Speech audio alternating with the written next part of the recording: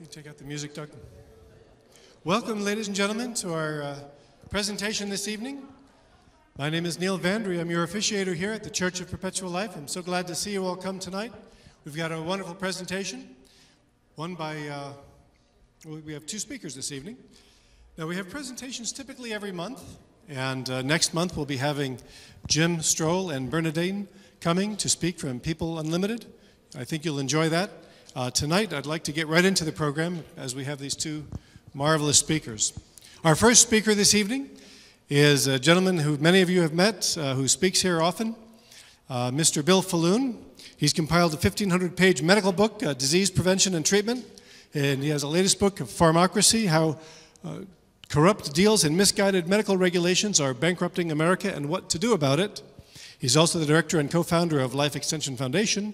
He's been featured in hundreds of media appearances, including The Phil Donahue Show, Joan Rivers, Tony Brown's Journal, ABC News Day One, and Newsweek magazine. So let's all give a welcome to Mr. Bill Falloon.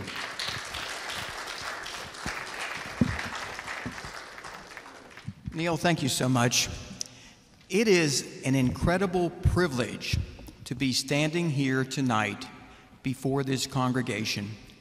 The reason I say it's a privilege is that never before in medical history has anyone been able to put on a credible scientific presentation describing a human clinical study whose primary endpoint is meaningful and systemic age reversal.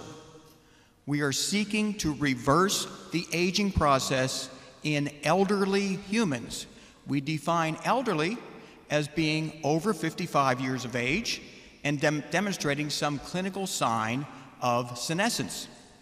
This study is going to occur in South Florida. We're going to enroll 30 to 50 older individuals, and we're going to take blood from younger individuals, average age of 21. We're going to mobilize those individuals ahead of time so that they have lots of stem cells flowing through their bodies. And we're going to pull out those stem cells and plasma components and put those into the older people. The objective being a reversal of the aging process. Doing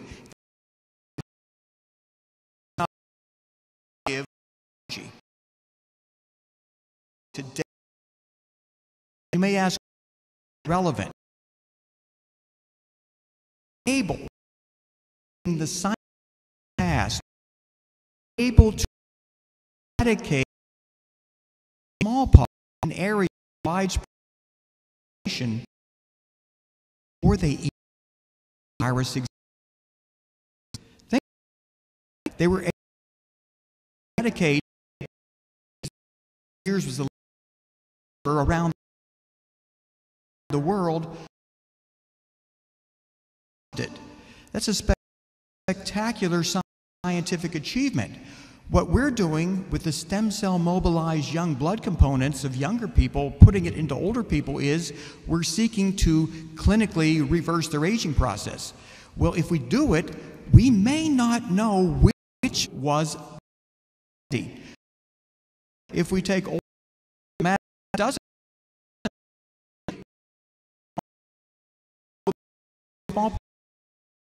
So that's today. Premise that we is called by you're going to more over the next years area reversal technique universities in the world. But the word and in the Greek is along we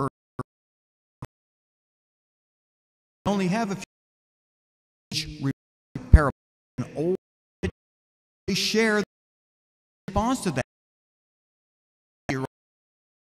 Do that. People would practical and human systems called granulating factor. Mobile the stem cell can over a period apheresis and remove young that we into the of the arriving rejuvenation. Right, the mouse is by the way done in 1960. Particular one, longevity. They were an effect equivalent of now potential for you in an extra years technology today enable that for a very time.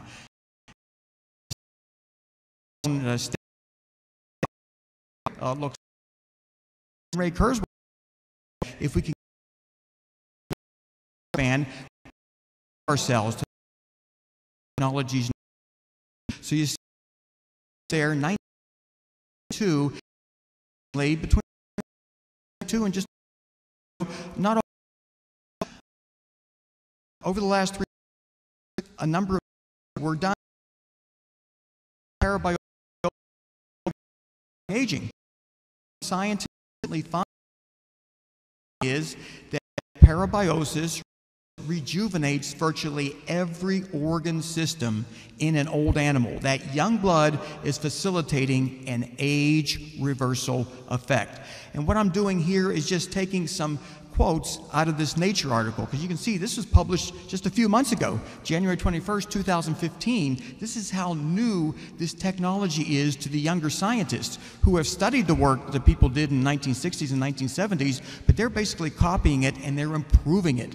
So they're seeing rejuvenation of the heart, the brain, the muscle, the liver. Nothing goes wrong with it. Giving very potential in reverse human age was anecdotal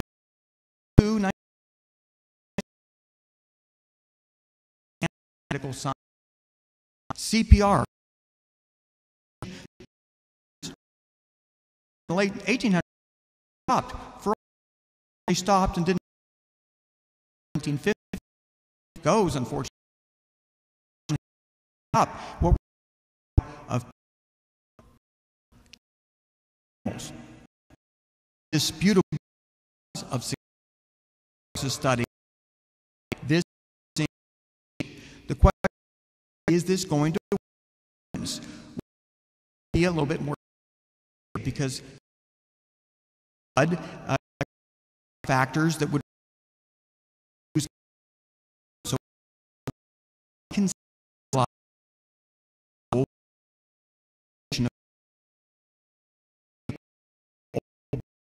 of a tissue mechanism might find and that is hard to but as we get older stem cells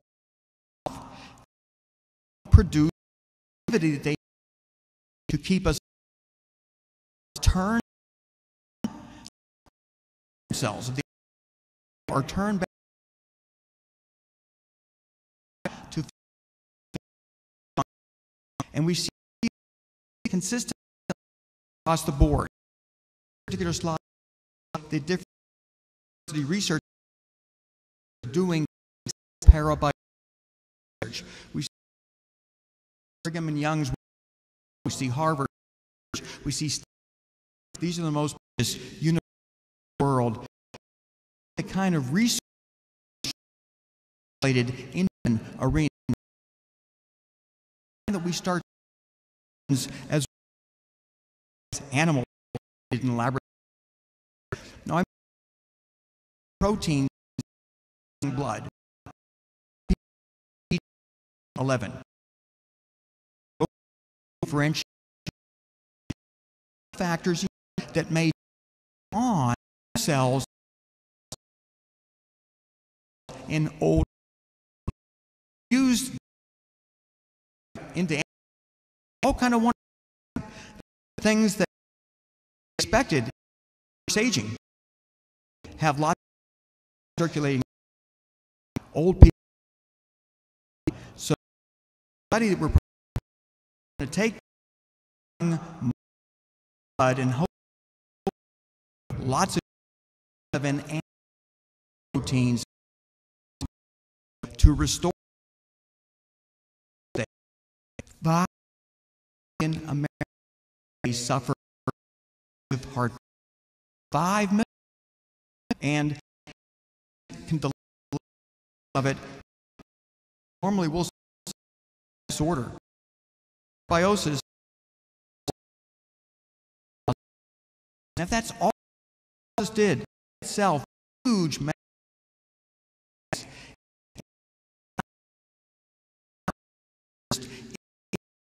research aimed at aging. Wow, after into an older animal, their hearts get better. Just that one fact alone could ignite the interest that we need to see age reversal research become a reality. So in 2015, lots and lots of favorable research showing how young blood rejuvenates older animals. And it does it again in multi-organ systems. If all it did is rejuvenate a few organs, that would be good. It would be a breakthrough, but it wouldn't accomplish what this church wants to accomplish, and that is the attainment of physical immortality. This is that stepping stone we feel towards giving us that extra 10 to 12 years or more of healthy lifespan so that we don't suffer the debilities of aging and that we can live longer than what we may be programmed to do already. So a novel human clinical study. I cannot tell you how much effort goes into designing studies, putting all the pieces together. I've been working on it for over a year. A number of other people have been contributing their intellect and their efforts to making this a reality. We plan to do it in South Florida. We think some people will fly in from around the world to participate. One of the big challenges is recruiting young donors. We'll be paying those young donors a lot of money, but still it's sometimes challenging to get those young donors. Now, even modest success of this study, if we just get a 10 to 30% reversal in the aging process, it will spare Medicare from potential insolvency. In other words, old people won't need all this medical care anymore because they're going to be younger. They won't require all of this medicine. And of course, what we're all looking for is adding decades of healthy lifespan. If parabiosis gives us 10 or 12 years of additional lifespan and some other technology improves, well, we may just walk up a set of stairs towards immortality. So this research is the only one that I know of today that can be applicable to elderly humans, and it's available, we hope, in South Florida based on how we're working. The brain is the area that all of us notice as we age past 30 to 40. We don't remember as well. And the reason we don't remember as well, there's a lot of structural problems that occur with the aging brain. And that's seen very clearly with an electron microscope. Even an MRI can pick up all kinds of deficiencies in older brains. Parabiosis reverses systemic brain aging. Many of the factors involved in brain aging are reversed by parabiosis. Muscle loss, sarcopenia is a technical term for that, and it's what induces frailty in so many older people. They don't even have the strength in their muscles to perform the way they need to just to deal with daily activities. Well, GDF11, through parabiosis, it restores muscle mass, and that would theoretically then improve insulin sensitivity, and that would in fact improve lifespan rather greatly. So we have valid, documented evidence right now through a multitude of animal studies. If this were only done once or twice, we'd really question, is it really going to work? But you can see all these slides are referenced. These are mostly different studies, but they all uncover the same information. Young blood, when transfused into older animals, induces systemic age reversal benefits, including that critical microglial area of the brain. A lot of people aren't aware of that, but that's an area that deteriorates, that creates a lot of the dementia people suffer. We're seeing the consistency. Our blood vessels, our endothelium, as we get older, it's our Achilles tendon. Stroke, heart attack, kidney failure, that's often a result of endothelial dysfunction. Parabiosis rejuvenates the blood vessels. It doubles the perfusion into the brain. And that's a huge problem with aging people. They just don't have the amount of blood circulating in their brain that they did when they were older. Puts them at risk for stroke, for Alzheimer's, for all kind of neurodegenerative illnesses. Well, parabiosis corrects that. So this is where we're getting really excited. Now, 1 year ago, the Harvard Gazette published the results of what Harvard people are doing with their research. And they're consistently seeing that you put the proteins from young animals into older animals and they become younger. And these are just some excerpts from the Harvard Gazette where they're seeing the consistency of failing hearts, the brains, the skeletal muscles. They're seeing consistent age reversal merely by putting young animal blood into old animals. And again, we can't do that with humans. This has got to be a very sophisticated technique if we're going to induce the age reversal without inducing side effects. But the fact is, they're seeing it in consistent studies with animals. So the fact that we know it works in animals means we've got to translate that into humans, and this is what we plan to do. Now, Dr. Jarvik is a biochemist at Carnegie Mellon. His brother is the famous Jarvik artificial heart inventor. This is not that Dr. Jarvik, but he wants to do parabiosis research in pets. And I've had a number of conversations with him. He feels very confident that he can do it. He thinks some people will like their pets more than their relatives, and they might sign their pets up to have this done. So that's where he's working, out of Pittsburgh. But again, I mentioned Harvard, Stanford, Cambridge. There's numbers of universities that are all doing the same thing. They all want to see age reversal occur. But maybe the most impressive slide I show tonight will be the fact that Johnson & Johnson, the largest pharmaceutical company in the world, they've just put $50 million into a study at Stanford where they're going to try parabiosis research in human beings. They are looking to reverse Alzheimer's disease using GDF11 and other proteins from young donors.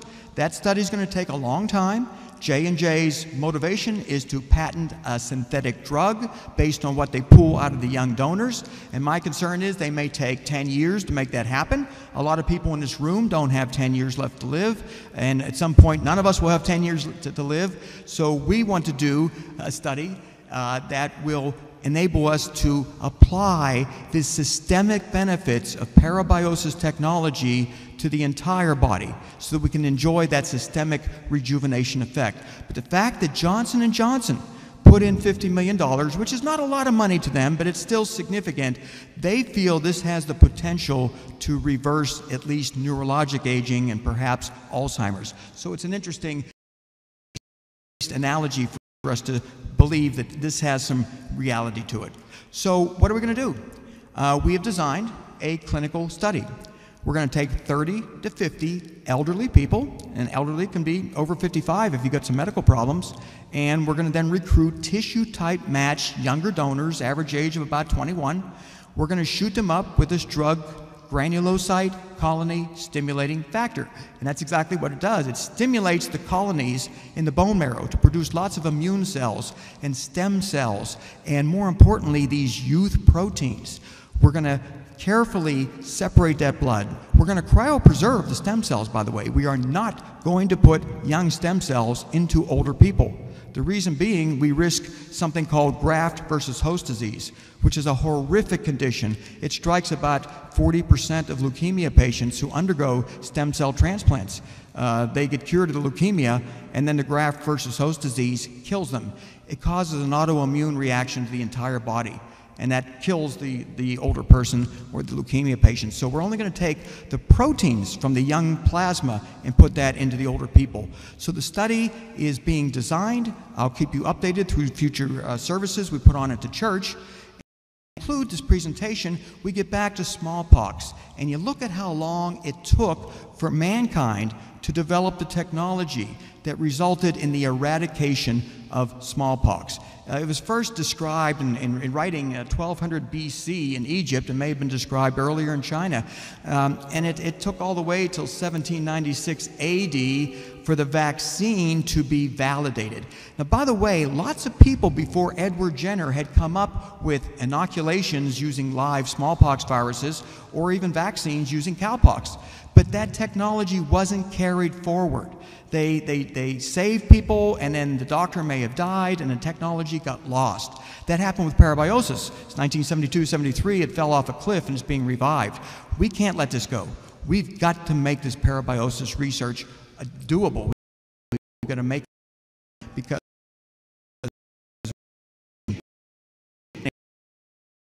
technology that. So the bottom line is we're going to cure biological aging at some point. The question is, can any of us really afford to wait? And that is the conclusion of my presentation. And Max Moore or Neil?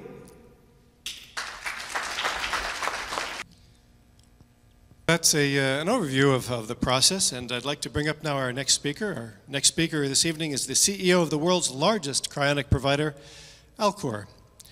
His name is Dr. Max Moore, has degrees in philosophy, politics, economics. He's the founder of the Extropy Institute and has written many articles on the transhumanism movement, on transhumanism, and these are in publications throughout the world. He has TV and video appearances which include Crossfire, the Learning Channel, and the Discovery Channel, documentaries in France, Switzerland, Spain, the Netherlands, Russia, and the Sea Mysteries and the Millennium, several appearances on the Breakthroughs, a trans-century update cable TV show, the documentaries New Edge, and the theatrical release Synthetic Pleasures, and many other television and radio shows. He's also appeared in 2 novels, but he continues to insist that he is a real person. Marvin Minsky, the father of artificial intelligence, said of Dr. Moore, "We have a dreadful shortage of people who know so much, can both think so boldly and clearly, and can express themselves so articulately." Carl Sagan was another such one, and, partly by paying the price of his life, managed to capture the public eye. But Sagan is gone and has not been replaced. Marvin Minsky says, "I see Max as my candidate for that post." Ray Kurzweil, author, inventor, and winner of the Presidential Medal of Innovation in Technology, said, "Max Moore's ideas are very influential, among other big thinkers, who in turn are influenced leaders themselves. Max's writings represent well-grounded science futurism and reflect a sophisticated understanding of technological trends and how these trends are likely to develop during this coming century." So let's give a warm welcome to Dr. Max Moore.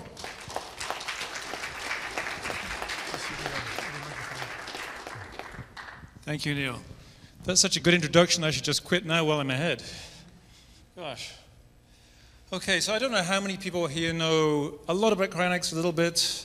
If you think you know a fair bit, could you put your hands up so I can get some sense? Okay, so we're about half of the people. And then of those watching, I have no idea. So I'm going to cover some of the basics, so those of you already familiar with them, please be patient. And then I can talk a little bit about, well, it depends on what you're interested in, so I'll take a lot of questions. I don't want to stand here and talk for a long period of time. I want to stop and see what you want to know more about. The first thing to say about cryonics, that's actually a pretty good overview that Dr. Oz gave, by the way. He seemed to, it wasn't quite accurate, it kind of skipped a few steps, but it was not bad. I want to first of all give a conceptual overview of what cryonics is about and how it fits into life extension. Cryonics is not something you want to do. It's not something I want to do. It's really a backup option. The goal is perpetual life. The goal is not to die. There's different ways of putting that. I rather like the term super longevity because it sounds kind of like a superpower. But indefinite lifespan, radical life extension, all the same thing. That's the goal. The goal is not to be put in a tank of liquid nitrogen. Nobody really wants that. We want to avoid that if possible. So take good care of yourself. Get supplements from Bill's company, really good stuff. Exercise, eat well, do everything you can to stay alive. But some of you may not make it. Some of you may not make it in time for the effects of Bill's trial, for instance. Something can happen at any time. We don't know how long any of us really have. So cryonics is really life insurance in the truest sense. What they call life insurance is really death insurance. But cryonics really is life insurance. It's a stopgap measure. It's a way of giving you a chance to have more life. So let me just sort of explain the basics to sort of clarify and correct a couple of things in that little animation that you saw there. The way I think of cryonics is it's simply an extension of emergency medicine. People say, well, cryonics, you're freezing dead people. What's the point of that? Well, no, that's actually completely the wrong way to look at it. And in fact, I'm not even comfortable with people saying, okay, you've got three alternatives. You can be cremated, you can be buried, or you can be cryopreserved. I don't like that way of looking at it because that's framing it in the wrong way. It makes it sound like it's a way of disposing of dead people, just a better way of disposing of them. That's really not the way to look at it. It's an extension of emergency medicine. Essentially, we're taking over when today's medicine gives up, when it reaches its limits. And those limits change over time. Let's step back, let's say 50 years, 60 years. And if we were at an event like this and we were walking around socializing and somebody suddenly fell over and we checked their heartbeat and they'd stopped breathing, the heart stopped beating, we would have said, oh, this person's dead. And that would be it. They'd cut them off and bury them or burn them. Of course, sometimes they made mistakes. As many of you may know, at certain times in history, people got buried and they were still alive, and they actually used to build these little signaling devices so you can say, I'm not dead yet, and they would have to dig you back up. So death is not always a very clear line. In fact, it's not a clear line at all. So what we're doing in cryonics, really, we're trying to buy you time. When a doctor comes along and says, I declare you clinically dead, that is a different situation than 50 years ago, because today, we would not accept that. We would not say, oh, your heartbeat stopped, goodbye. We're going to pants on you, do CPR, defibrillation, all kinds of things, and in most cases, bring you back to life. Your vital functions will resume, and there you are. So 50 years ago, when someone was declared dead, were they? Because today we wouldn't consider that to be dead. We consider that to be a person who is dysfunctional and needs some help. Now, okay, maybe they're dead in some kind of minor sense, the sense in which your car dies on the freeway because your battery's bad. You don't throw away your car, you recharge the battery, you get a new battery. So there might be a sense of dead in which that's realistic. But if by dead we mean irreversibly gone, then you're certainly not at the point that you're declared dead today. So clinical death is really just the point at which a doctor is saying, I've done the best that I can. Something is wrong with you, your heart's bad, you have cancer, something is dysfunctional, and we really can't do any more. I'm going to draw a line here somewhat arbitrarily and declare you dead. And many times, when they put that label on you, you could actually be revived. And in hospitals, they have what they call a no code, which means don't try to revive this person. It doesn't mean they couldn't, it's just that really it's rather pointless, because they'll be very uncomfortable and they won't survive much longer. So there's no sharp line here. Almost all your cells are alive and potentially functional, but some critical thing has gone wrong. So cryonics is simply an extension of emergency medicine in that what we're saying is don't give up on the patient. Medicine is supposed to be conservative, right? It's supposed to conserve people. Well, disposing of people, just because you've reached the limits of today's technology, is not very conservative. So what we're saying is, give that patient to us at that point. We're going to protect their cells, and I'll describe exactly the procedure in a moment. We're going to protect their cells, and then we're going to plunge them to very cold temperatures while protecting them. And we're going to store them at a temperature, liquid nitrogen temperature essentially, minus 196 degrees C, or as Americans would prefer, minus 320 Fahrenheit. That is super, super cold. Okay, your ice box is about minus 20 degrees in your fridge. At that temperature, you can keep things good for months, maybe even a year or so. I know some people who keep things in there way too long, but it does have its limits. But at the super cold temperatures we're talking about, there is no biochemical activity whatsoever. And I really mean that. That means that essentially the difference between 1 day in liquid nitrogen and 100 years is practically zero. There are some very minor little qualifications to that to do with cosmic rays, occasionally dislodging molecules, but basically you're going to be just as fresh 100 years or 200 years from now as you would be in 1 day. It's that cold. So what's the point of that? Well, that means it's buying you time. Again, 50 years ago, what we said was dead is no longer what we say dead today. 50 years from now, with advancing and in fact accelerating advances in technology, we'll be able to fix hopefully aging itself. We're going to fix cancer, heart disease, and the aging process. We'll be able to repair and reverse all kinds of conditions that today seem like they're beyond repair.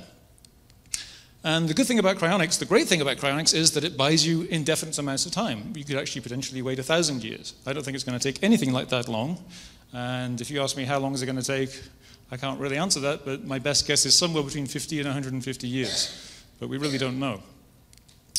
And that also vary depending on the particular situation and with what kind of technologies we had at the time that you were cryopreserved.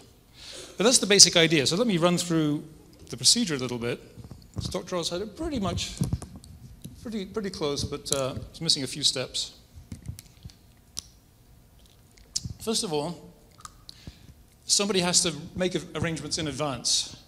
You can't just say, well, you can try to do this. We get calls when someone calls us and say, you know, Uncle Fred died 5 days ago, could you cryopreserve him? And almost always the answer is going to be no, I'm sorry, it's too late, we can't do that. We have to have arrangements made in advance. There's various contracts that have to be signed. You have to show you have informed consent, that you understand the process, that you know what you're doing. You have to make financial arrangements. We cannot have the old days, the early days of cryonics, where people were cryopreserved and then relatives were expected to pay year by year, by year by year, and after a while they get tired of doing that and they stop paying. Well, what do you do then? That's not sustainable. So generally what people do, most members use life insurance. And people think, oh, cryonics, that sounds like a good idea, but that's expensive. That's got to be for rich people, right? I mean, how much is it? Well, to cryopreserve a whole body patient is $200,000, or for a neuro patient, $80,000. And I'll explain the neuro option that they had a little joke about. That might sound like a lot of money, but actually most people pay with life insurance. And as I think Neil said, and I like to put it this way, the actual cost, and it varies obviously depending on age, but if you look at membership dues for the organization and the cost of the life insurance, you put that together, for someone who's not too old, someone who's in the 30s to early 40s, that's about the same cost as going to Starbucks once a day and getting a venti latte. Now, if you can afford that, you can afford cryonics. So it's not as expensive as it might seem. Okay, so how does it work? Well, you make those financial arrangements, you make the contractual arrangements, and then if you get ill, it's a very good idea to let us know, and we keep a track of you. And if we know that you're critically ill, which is actually fairly easy to predict. If you have cancer, it's more difficult with other kinds of diseases. We will send out a team, a standby team, and just as it sounds, they stand by and they wait, either in the next room of the hospital or very nearby, and monitor the patient. And currently, because of the way the law is, you cannot start pre-mortem, given today's definition of death. One day that will probably change, and it'll certainly be desirable for people with Alzheimer's disease and brain cancer, where you really don't want to wait until the rest of the body gives out. You want to start to keep the brain well preserved. But right now, we have to wait until legal death has been declared. Now, in about 85% of cases over the last 5 years, we have been at the bedside at that point. And so we can begin within seconds of legal death being declared. So this is rather like a case where you're donating an organ, and you want to keep the organ viable and fresh. So people understand this now in hospitals. When they see us and we kind of explain our processes, and they may have seen one of these documentaries, they sort of understand, they get the idea, they know they have to get out of the way and let us move really fast. The initial cooling is very critical. The warmer you are, the faster things are going to fall apart. So that initial cooling is really critical. So what we do is, it's pretty much right what they showed in the animation there. We will move the patient from the hospital bed into an ice bath. We'll cover them in ice, add some water. What it didn't show is we circulate that icy water because that accelerates the cooling. Just dumping ice on someone is not very effective. We also have a face mask that covers the head because we want to cool the brain especially quickly, that being the critical part. That's really where you live, it's upstairs. You can lose other parts of the body, but the brain you can't replace. We're also going to give you we're going to restart circulation as it correctly showed. In fact, it was a pretty accurate representation of the device. It's essentially a mechanical CPR device. So we're restarting circulation. We're restarting respiration. What he showed was a little out of date. We actually have a more sophisticated respirator device. But we're restarting your breathing, we're restarting the circulation, and we're giving you a series of medications, about 16 or 17 different medications right now. Some of these are to stop the blood from clotting, because we want to better circulate all the meds through the body. Some of them are anticoagulants, some are membrane stabilizers, some are antacids. There's a whole range of chemicals that go into that cocktail. And we're researching currently how can we improve that? What can we take out? What can we put in? What might be more effective? The idea is that we want to keep your tissues as viable as possible until we get to the next stage of the proceeding. So all this is happening very fast. And to give you an idea of how fast that can happen, if we have a case locally in Scottsdale, Arizona, where Alcor is based, I think the best time we've had is from the time that clinical death was pronounced, including the cooling, administration of medications, restarting your circulation, to arrival at Alcor is about 35 minutes. Now that's actually a lot faster than we need to do because we can't start the next procedure until we've cooled the person down to about 20 degrees C, because again, that initial cooling is more important than anything. So at that point, what we do next actually depends a little bit on whether it's a remote case or a local case. So I'm going to simplify a little bit by assuming this is a local case, because it kind of eliminates one step. We will call in one of our contract surgeons, and they will, let's assume you're a whole body patient, you want to keep everything. I'm not, by the way, I'm a neuro, so I'm going to be happy to address why on earth would you want to cut your head off, which is actually the wrong way to think about it. You're not cutting your head off, you're cutting your body off. It's because the head's the part you're retaining. I'll talk a bit about that later. But let's assume you're a whole body patient. What we're going to do is the surgeon typically is going to do essentially a median stenotomy, open up the chest, access the major blood vessels of the heart, and then we're going to connect the patient's vascular system to a perfusion device, a pump and a chiller.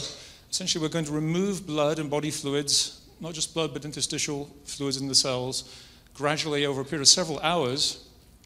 Because, why would we do that? Well, because the body is full of water. And what happens when you go below zero? Well, you get ice crystals forming. Now, that's very bad for the body. It's not as bad as some people would have you believe. There's a common myth that ice forms inside the cells and expands and essentially blows them up. And even people as smart as Michio Kaku should know better, perpetuate that myth. You might find his YouTube video, and then you can find my rebuttal of it also. He didn't really do his research. He kind of repeated that mistake. What actually happens is that the water will leave the cells, it'll dehydrate, and ice will form between the cells. And yes, it will do damage. It will do some damage to the cell membranes, but it won't blow them up. They won't be obliterated. However, that's not desirable to have any ice formation if possible, so we try to minimize that. So what we do is really not freezing, at least if we're successful. What we do is vitrification. Now, what that means is to vitrify something, instead of freezing it, means that we're introducing a high concentration of the cryoprotectant solution. The cryoprotectant is kind of a medical-grade antifreeze. And we do that very gradually under computer control. We want to gradually ramp up that concentration to minimize any kind of chemical shock to the cells. But at the end of the process, we've removed all those fluids, and your body has this essentially medical-grade antifreeze. Only at that point do we go below freezing. So we want to get you down close to freezing as quickly as we can, but only after we finish that perfusion process, which takes several hours. Only then will we go below freezing without forming any ice crystals.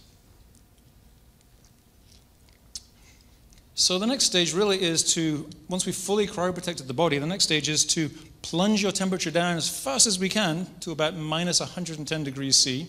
It's already very, very cold. And then we're going to slow down, and we're going to take a bit more time. We're going to take about 1 degree per hour to get down to full liquid nitrogen temperature. The reason for that is that you go through a phase transition and you become a true solid. And if you cool very rapidly below that temperature, different tissues will contract at different rates and you may get fracturing.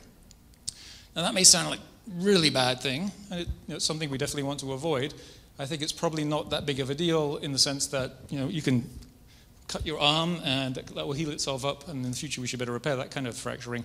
What's really worrying is the very microscale damage that between the connections in the brain that might destroy your memories. That's what I'd be more worried about. But still, we want to avoid fracturing, so we slow way down. So it takes another couple of days to reach that temperature. At that point, we're going to put you in a dewar, and Doug, can you bring up that picture of the dewar in case you haven't seen one of these things? These are not the bottles of scotch, despite the similarity in name. These are essentially 10 feet tall vessels, very much like gigantic thermos bottles, thermos flasks. You've ever had your coffee kept warm or a drink kept cold in these. These have a vacuum layer. These are all custom made. And inside there we have, as they correctly showed, 4 whole body patients. We can also fit 5 neuro patients in a central column for efficiency. And once you're in there, we just refill with liquid nitrogen. We top it up once a week. One of the common things people say is, well, what happens if the power goes out? I think, oh, thank you so much. We never thought of that after 43 years. Oh, you're the first person to come up with that idea. Well, the thing is, we really don't use electricity. Yes, we use it for monitoring systems and alarm systems and the air conditioning in the building, but the temperature is simply maintained by liquid nitrogen. It boils off. So you fill it, if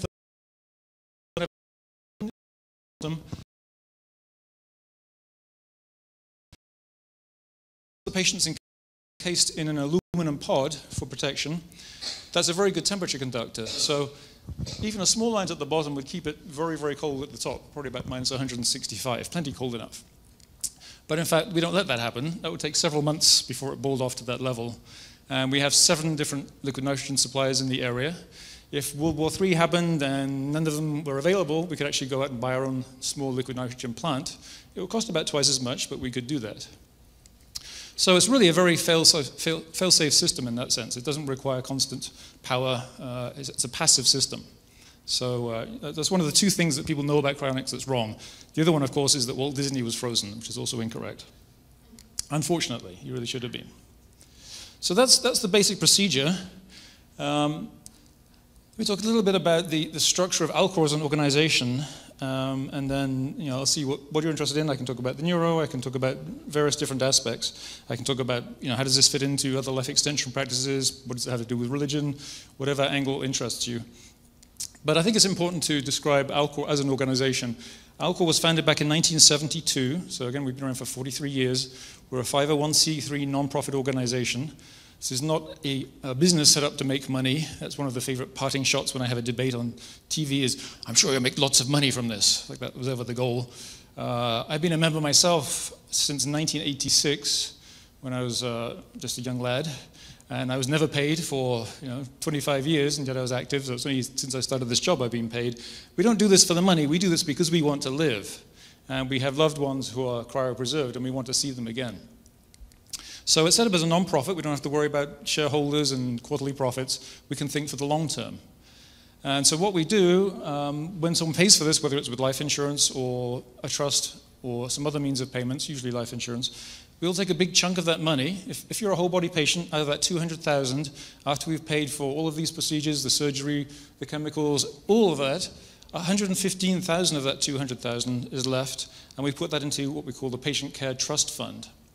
That is a separate fund that I can't touch for other purposes. I can't use it to buy office furniture or to give someone a raise or do anything like that. I can't use it for marketing. I can't use it for anything. It can only be used for patient care. So for replacing these vessels as necessary and buying them, for the liquid nitrogen itself, the direct cost of patient care. And that trust fund has its own board, its own set of trustees that manage that money. And 2/3 of the people on that trust board have to have relatives who are cryopreserved. So it's not just a matter of them being well-chosen, good-meaning people. They have relatives in there. They want that money to be well managed. And so far it's actually been managed very well and it's been growing. And the whole idea of that fund is that we never really draw down the principal. It'll keep growing over time. We just generate enough off that we pay for the costs of upkeep. And the actual principal itself will never shrink. It should grow over time. And let's say, take a guess that it takes 100 years. Well, what if we can earn 3% return a year over inflation? That would mean that money would double about every 24, 25 years. So in 100 years, that's 4 doublings. So we've got 2, 4, 8, 16. That's quite a bit of money. So we should have a lot of funds available in the future for attempting repair and revival of the patient. And the idea is not to bring them back in the state in which they were cryopreserved. We don't want to bring back someone who's sickly and unhealthy. We want to bring you back at a time when we can not only fix the problem that kills you in today's sense, but also when we can reverse the aging process. When we can bring you back in a healthy, young, vigorous body, the best version of you. Actually, probably better than the best version of you, frankly, because you're probably going to fix some things. I mean, for goodness sake, when you bring me back, please get rid of my myopia. I don't want to have to wear contact lenses. Please restructure my back a little bit so I don't have back problems. I can't do deadlifts when I'm working out because my back just will not take that. So I don't mind those things being fixed. So you may come back slightly better than you were before, and you'll probably be offered a lot of upgrades because I'm sure there'll be all kinds of opportunities for upgrades at that point. They'll probably say, well, we've got these new sensors you might like. Do you want to see an infrared or ultraviolet? Or would you like us to put some little nanobots into your bones that will super strengthen them? So if you fall off a mountain, when you're mountain climbing, it's just going to be a minor inconvenience. It's not going to kill you, that kind of thing. We don't really know what kind of possibilities there'll be, but you can be sure there will be some. So Alcor is really structured for the long-term survival because we don't really know what it's going to take. And probably someone who's cryopreserved,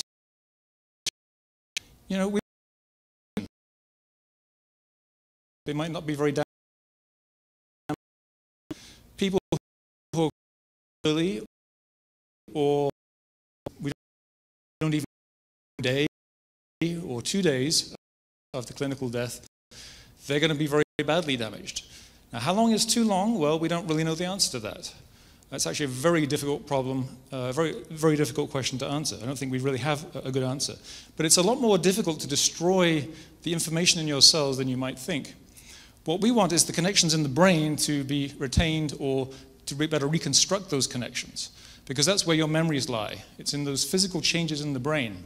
It's not, by the way, in the electrical activity of the brain, because some people say, well, what's the point? Once the electrical activity stops, then all your memory's gone, your mind is gone. Well, we know that's not true.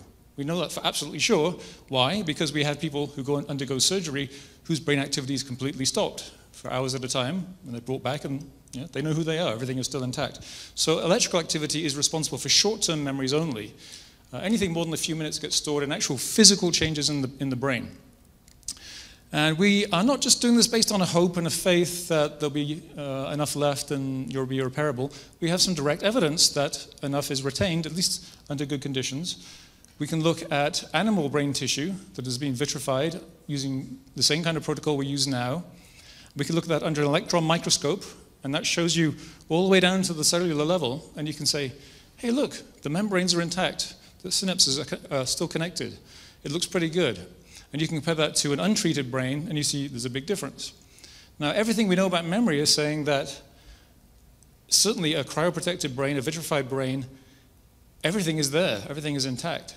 Even one that's actually damaged, got some ice crystal damage, well, that's going to require more advanced technology to fix. It doesn't mean it's irretrievable. I could take a piece of paper, let's say while Bill was giving his talk, I was writing down some thoughts, and maybe they were kind of embarrassing thoughts, and I don't want anybody else to read this, and so I'm going to tear this piece of paper up, I'm going to shred it this way, and I'm going to shred it that way. I've now destroyed that information, right? No. Because the NSA could come along, they'd get those little bits of paper, they'd lay them out, they'd scan them, they'd run an algorithm on that, and they'd find out what I wrote. It's not that easy to destroy information completely. You might think you have. So the same thing with the brain. There might be a lot of damage in that brain, but so long as you know what was there from what remains, even if the membranes are quite disrupted and damaged, so long as you can put things back where they were, so you haven't stirred things around, you haven't made a big mess of things, you're still recoverable. It's just going to take longer than a brain that's been really well cryoprotected and vitrified. And obviously, the longer that you're in one of these tanks, the more chance there is that something could go wrong, that the organization could fail or sabotage. So you want to come back as soon as you can. That's why we try to minimize the damage. And that's one way in which Alcor is, I think, unique. We really do everything we can to minimize the additional damage done by this process. We want to be there at the bedside whenever possible. We're looking right now into vital monitoring devices that you could wear on your wrist that will actually, let's say your heart stopped for a minute, that will send out a signal and say, hey, you better get to this person at these GPS coordinates right now. That's something we hope to have actually very soon. It seems like that technology is nearly there. That will be another improvement in our ability to respond. So that's pretty much the core idea. I'll just say a little bit about maybe the neuro option and then throw it open to questions. So why would you just want to cryopreserve your brain or your head? As I said, that's the option I've chosen. I've had that since I signed up back in 1986.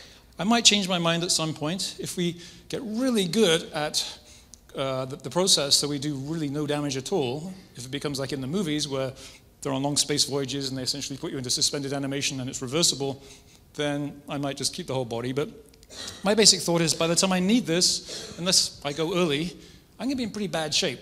My cells are going to be really degraded, they'll be weak, and they'll just be flabby and weak, and the body's not much good. It's going to have to be completely regenerated anyway. Almost all the actual material will probably have to be replaced. So why drag this old carcass along when what really matters is up here? What matters to me is that I survive, my mind, my personality, because that's what I want to survive, and that's in my brain. So that's the bit that really matters. In addition to that, my thinking is, well, the kind of technology we'll need to repair things at a cellular level, to have little nano devices go in and make lots of copies and repair each individual cell, that kind of technology is way beyond what we'll need to grow a new body. I mean, we're already starting to grow organs now, or at least early versions of organs. Just from stem cells, they've now been able to grow embryonic mouse kidneys. So it is really not implausible at all today to say to mainstream scientists that within 10 years maybe we might be growing human organs. That is something we've seen science fiction not so long ago. So if we can grow organs, well, we should better regenerate bodies.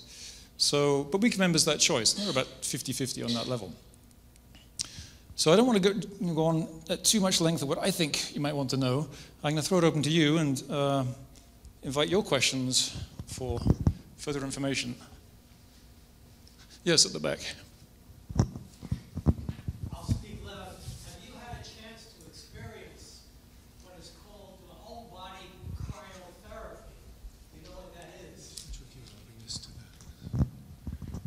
Yes, it's not really related to cryonics. I haven't experienced it. I've seen that. I don't know. I see a lot of testimonials for it. I really don't know whether that's effective, as people say, but I understand what it is. But it really doesn't actually involve cooling the body down very much. It may feel very chilly, and it may use liquid nitrogen, but you're not actually being dropped below the freezing point internally. So it's not really related to what we do. I say that because I did experience down in Key Biscayne as well up in Chile, because it gives one an experiential positive feeling about the real life immediate benefits of being cooled down for 3 minutes because of all the diverse applications of it. So it would seem that just as a way to physically get people into the idea of thinking about cold in a positive way, and it might even help your back problem, because it was a tremendously exhilarating experience that the mental part lasted about a week, and we just were Okay. Well, it's interesting that low temperatures are becoming increasingly used medically. And apart from cryonics, obviously we use super low temperatures for preserving embryos and various kinds of tissues. But on a not so cold level, cold surgery is becoming more common, where we'll lower people's body temperature to slow down metabolism. Now recently, Dr. Peter Ree at the University of Arizona in Tucson, who came to visit Alcor and was very friendly with us, he's doing studies with Pittsburgh Hospital, and they're taking gunshot wound victims who normally would be inoperable. They would just bleed out too fast. And they're going to take them all the way down to 10 degrees C, which is way below previous cold surgery. And that just about quadruples the amount of time they have to perform the surgery. So people see that happening, and they think, oh, interesting, low temperatures. They see that we're cryopreserving tissues and now moving towards organs, and they start to see that maybe cryonics is not pie in the sky. Maybe this actually has a real physical basis. So anything that involves cold that has positive effects may be helpful. Yeah. question. You mentioned the legal complications of starting with someone who has not already been declared dead. Has there been any discussion about going to a country where maybe that wasn't an issue? If I was facing a terminal illness and wanted to start the process before too much of the damage was done, is there any possibility of other avenues to pursue that? I think that's definitely an area that we're going to be investigating more and more. There are some, we've already started looking at that now. I mean, there are places inside this country, in fact, where you can at least take steps in that direction. They may not be quite as easy as, say, in Switzerland, but in Oregon, for instance, you are allowed to choose when you go under certain conditions. You have to have a couple of doctors certify that you're within 6 months, and there are various other conditions. The problem is right now, if you want to take advantage of that, you have to establish residency in one of those places, and that's not that easy to do. You have to, if you only have 6 months left, you may not have the energy to move there and get a driver's license and do all these other things that are required to establish residency. So that's the problem. But I think it'll get easier because more and more states are going to do this. I'm pretty sure this is a movement that's not going to stop. It's kind of like gay marriage. Once that ball got rolling, it is not going to get stopped. Even in Ireland, I think it was a couple of days ago, in my neighboring country from where I was born, which I saw some opinion polls there, and it sounded like there was no way gay marriage was going to pass, but it did. So these things can spread quite quickly. And I think this idea of death with dignity or choosing when you go, that's going to spread because it's just obviously a humane thing to do. And of course, yes, you have to have certain protections in place. So I think eventually that will be available everywhere, and that will make our job much easier. Now, this is especially critical if you have a brain degenerative condition. If you have Alzheimer's disease or brain cancer, and we've had patients with that, the problem is that your brain may be pretty much gone by the time something else fails, because that's not really what kills you. Something else has to fail. Now, the only way you can legally accelerate the process right now, and here's a real example of this. Our co-founder of our organization, Fred Chamberlain, we cryopreserved him, was that 3 years ago now, something like that, and he was living here in Florida, and he knew that he was coming towards the end, and so he relocated to Scottsdale. Again, that was not an easy process because he was almost too weak and they had to change his medications, and he managed to get well enough to get on the plane and arrive there. And then he arrived, he checked into a hospice, and he told them, just dose me up on morphine. Because he had cancer, you can do that. You can basically knock someone out so you have no pain. And then he said, do not give me any food or water. None. And that's called VSED, voluntary stopping of eating and drinking. And that's not considered suicide. It's not considered an illegal act. You can do that.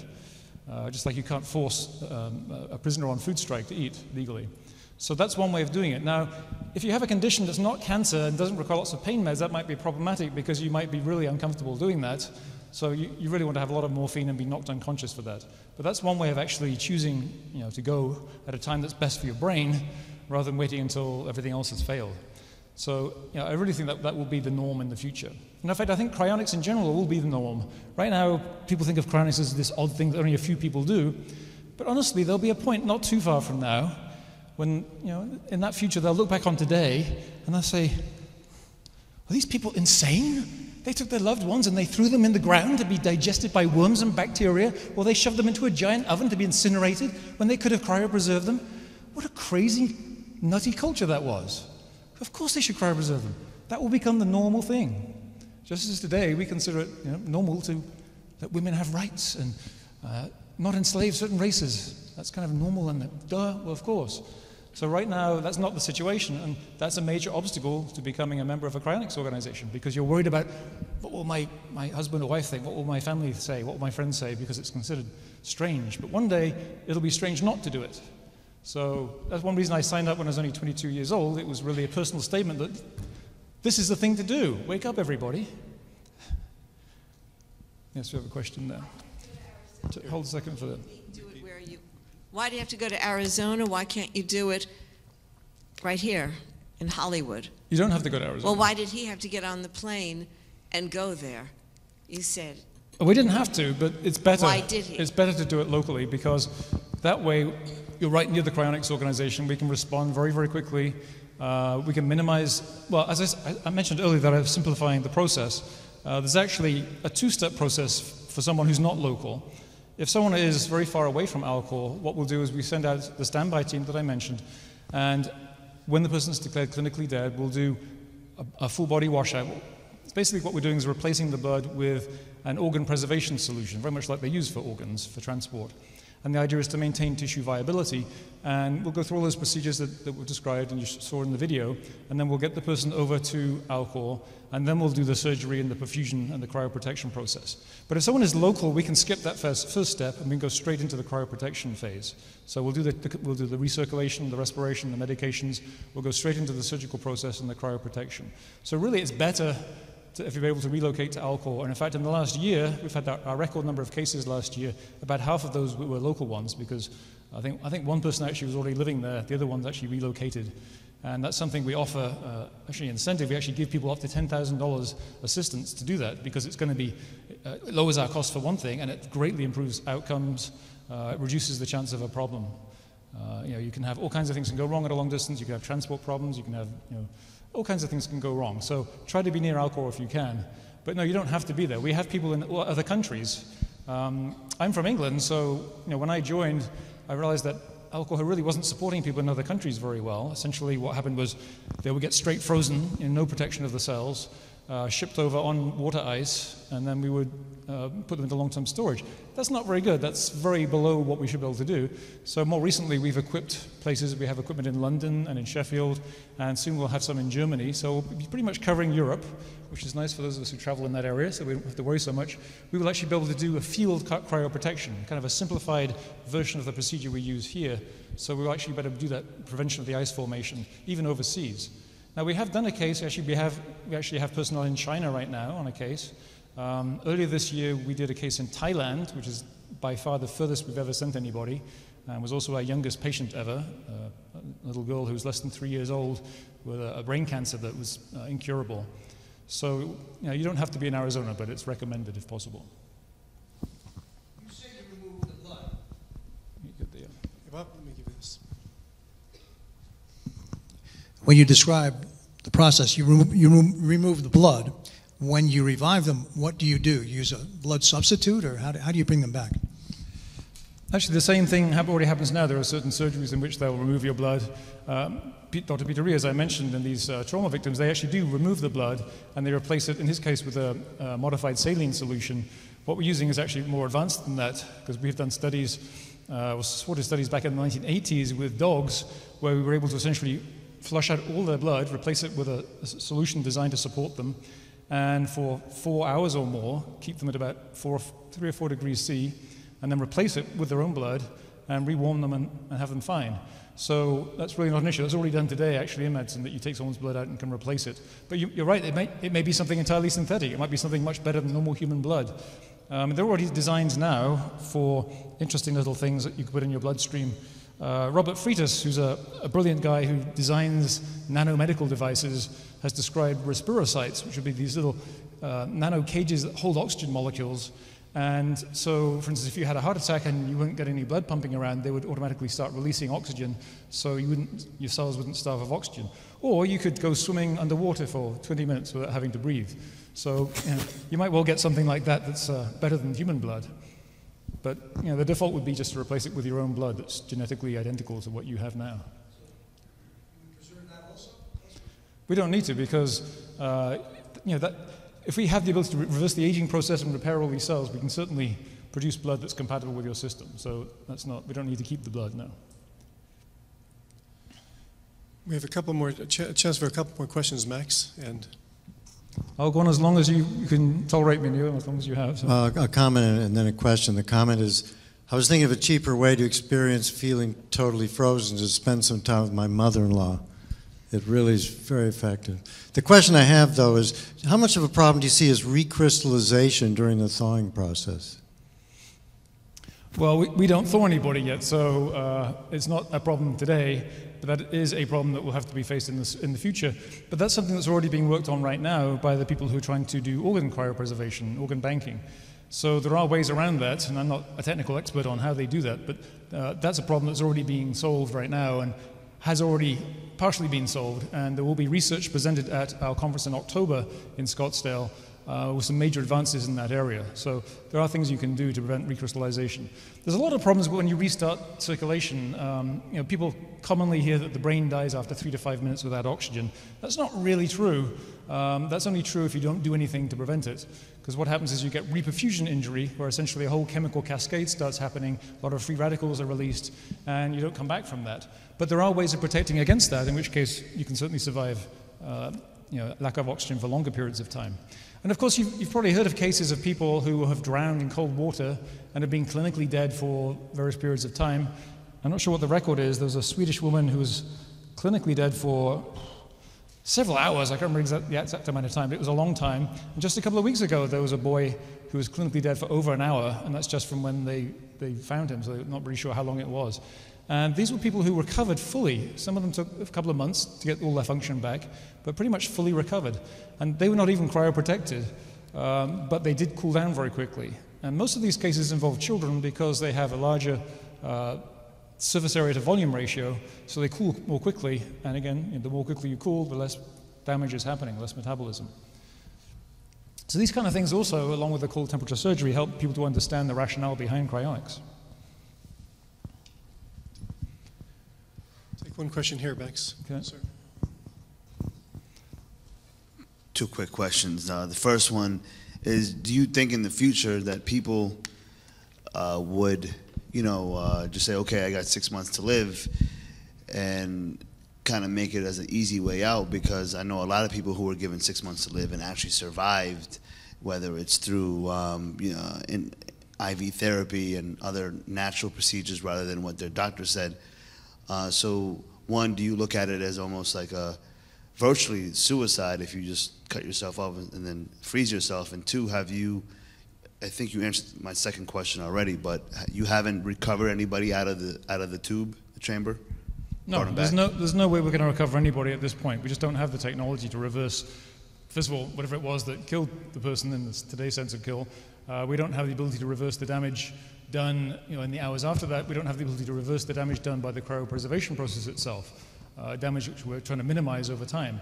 So there'll be absolutely no point in trying to revive somebody right now. And now I've forgotten what your first question was by the time I finished answering the second. Oh, okay.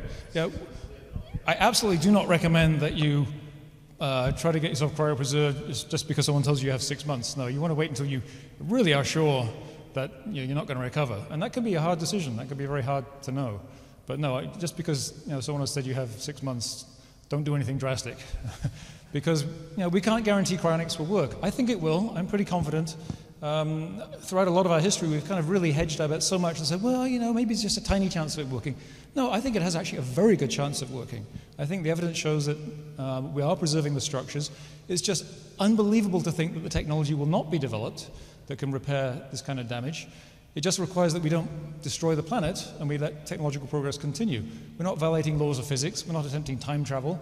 It's just an engineering problem. It's a very complex one, but it's one that essentially is almost inevitable. But you know, there is a degree of uncertainty. The organization, you know, something might go wrong. We might foul up and implode. We might be banned for some reason. You know, maybe the government will be taken over by you know, some religious fundamentalists who think there's something wrong with it and ban us. Well, we don't know. Anything could go wrong, so you don't want to be unnecessarily cryopreserved. So I said it's your last option when today's medicine fails you. It's not something you leap into with great enthusiasm. Okay. One more question here, Max. I guess I'm a little bit interested how this would affect like neuroplasticity in the future. I understand that it would preserve like long-term memories, and obviously learning and memories are the consequence of neurons that continue to fire. That's why it wouldn't help, you know, with short-term memories. But do you foresee like any issues with learning in the future because of this? No, if we've successfully retained the structure or repaired whatever disruption was done to that structure, then everything is there, everything is intact. Again, except as I say, short-term memory. But short-term memory really is very short. It's just minutes. So, you know, but I imagine like learning, like your neural pathways to learning basic tasks, even like for science, people who study science and stuff, I imagine in the future if you're woken up, I have to continue to read my biology books to remember. It's not so much a long-term memory, it's a learning process. Right. I'm just wondering if it's going to affect learning in the future for these people who are, you know. Well, it definitely affects it in the sense that when you come back, you're going to be able to learn things a lot better, because as you get older, it gets harder and harder to learn things because your cells are aging and you know, the neurotransmissions are not working as well, and your brain generally is just not functioning very well. So when we bring you back, we wouldn't bring you back until we have complete control over aging and we can rejuvenate those cells, which includes the brain cells. So you'll actually come back able to learn as well as you ever were, and I'm sure again there'll probably be some improve your ability memory. Everybody else has it these days. It's the thing to do. Who knows? But you'll at least come back with the best brain you ever had. So I wouldn't really worry about that. Actually, one more, Max. I have one more here. And then I have one final thing to say. I was wondering if you're going to establish other branches. Other branches in the sense of storage, no, not right now. We have, as I say, kits around the world. We have kits in Canada and kits in various other countries. So in that sense, we work with local groups so that we have kits in place. We don't have to worry about customs, you know, bringing strange chemicals into the country. What is this? We had that worry with China when we just went over there recently. We didn't know if we could get everything across the border. So we tried to establish supply depots in a sense and also skilled people in different areas. But we don't really need another location right now. We're not big enough for that. We have 137 patients. And we have room actually in our building to expand to probably easily 1,000 patients. So it'll be a while before we have another location. Now, other organizations may create alternatives. Bill, for instance, has a project called the Timeship, which is designed to be a very large storage area and a research area. So that may in the future be an option for people. And as we grow, and if we grow faster, then we may indeed have other locations. But right now, we're pretty happy where we are in Arizona. We chose it actually, we were originally in California, and we thought, earthquakes, probably not the best place. Plus, you know, you're near the ocean, so if they had a tsunami or something, which seems pretty unlikely, but might happen within 100 years, not the best place to be. It's also heavily regulated, so we ended up moving to Arizona because it's very low risk. Essentially, there are no typhoons or tornadoes, and I think the tsunami is not going to make it that far inland. The earthquake risk is pretty low. It's over 50 years, the risk of having anything up to a 5.0 is about 2%. So it's, you know, and we can take that. So it's a pretty safe area. Plus, it might seem weird to be in Arizona where it's hot, but you know, patients can't feel that. They're in liquid nitrogen. It doesn't make any difference. And one reason we chose this area was that although it's a very Republican area, it's kind of a hands-off form of republicanism. So they don't interfere with us, and we talk to them beforehand, and we establish relations, and we're on very good terms with them. When a law came up about 10 years ago now that would have put us under the regulation of the cemetery board, which causes all kinds of problems, we talked to the politicians. We got this, who's now the Secretary of State of Arizona, Michelle Reagan, came to our defense, and a number of other people, and we built up some real strong political support. And in fact, I better not say it because it's not confirmed yet, but 2 very senior politicians will probably open our conference. So we're not considered to be outsiders so much there. We're actually kind of welcome as a symbol of advanced technology. So I hope that answered your question.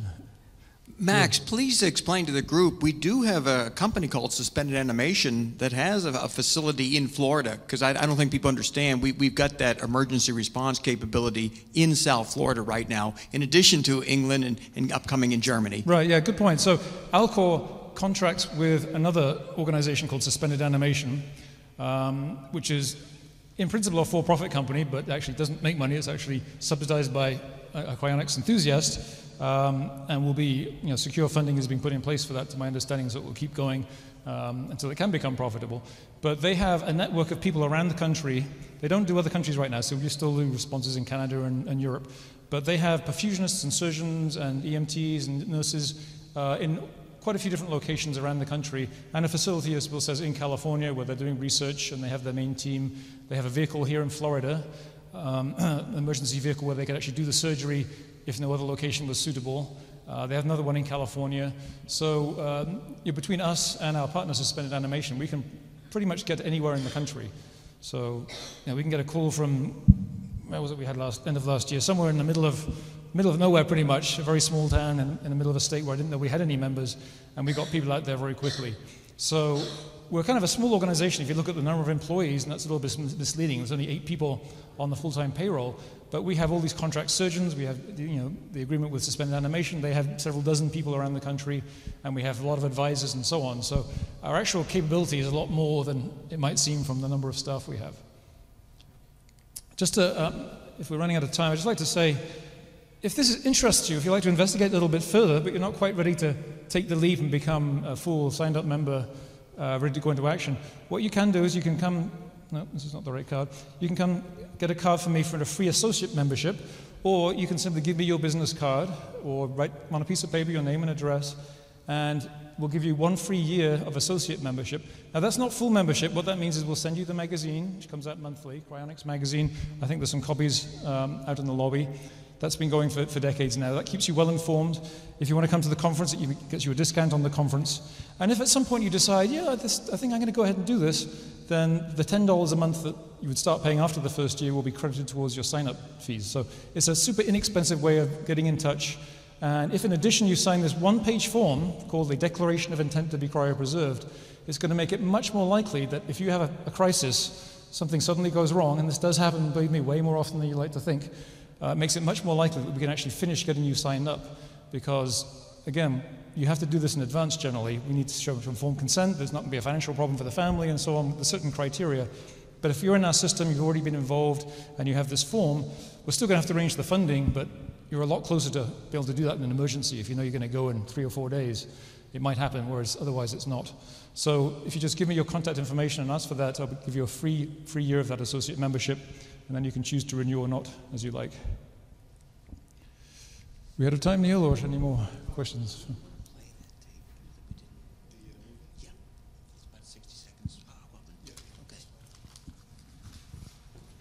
Max, I want to thank you for the most impressive presentation I have ever seen, and comprehensive. Max covers so many different bases in a relatively short period of time, I can't tell you. I've seen people spend 6 hours explaining what Max did in about 35 minutes, so I'm very impressed, Max. Thank you. Bill has been a huge supporter of cryonics for decades, so I have to also give him credit for that. Well, I've been a cryopreservation member since around the age of 16. To me, it always made sense. What I want to conclude with, though, is a very short video on the potential to reverse aging. And that's such a fundamental premise behind the concept of cryopreservation. Because if we can't reverse aging, it doesn't really make a lot of sense for most of us, other than that 2-year-old who died in Thailand and who was cryopreserved. That would then make sense, even if we could not reverse aging, to be able to bring her back to life. But for most of us, aging is what's going to do us in. And what we're going to show here is just a very brief clip on what I talked about initially, about the parabiosis research, just so everyone fully understands that there is an incredible tsunami of effort in the scientific community right now to reverse human aging. And I don't know how much that excites each and every one of you, but for me, it means that we may be very close to not worrying about biological aging in the future. So that's why cryonics becomes so critical. If I do miss the boat, I want to make sure I have the chance to catch it in the future. So Peace. Thanks for sharing that with us, Bill. And Dr. Max Moore, thank you for your presentation this evening. We actually have a film, it's entitled New. We don't have time to show it tonight, but what I'd like to invite you to do is join us downstairs in our social hall. We have some food and some drinks, and you have a chance to meet with and talk directly with Bill and Max, myself, and others. If you have any other questions, I saw that there were some, we can perhaps answer those on a one-to-one basis. And by all means, contact us by email if we can help you in the future. We'll be here again next month, where we have another presentation with Jim Stroll and Bernadine from People Unlimited, and that'll be on the 4th Thursday in June, so we'll hopefully see you then. Thank you for coming tonight.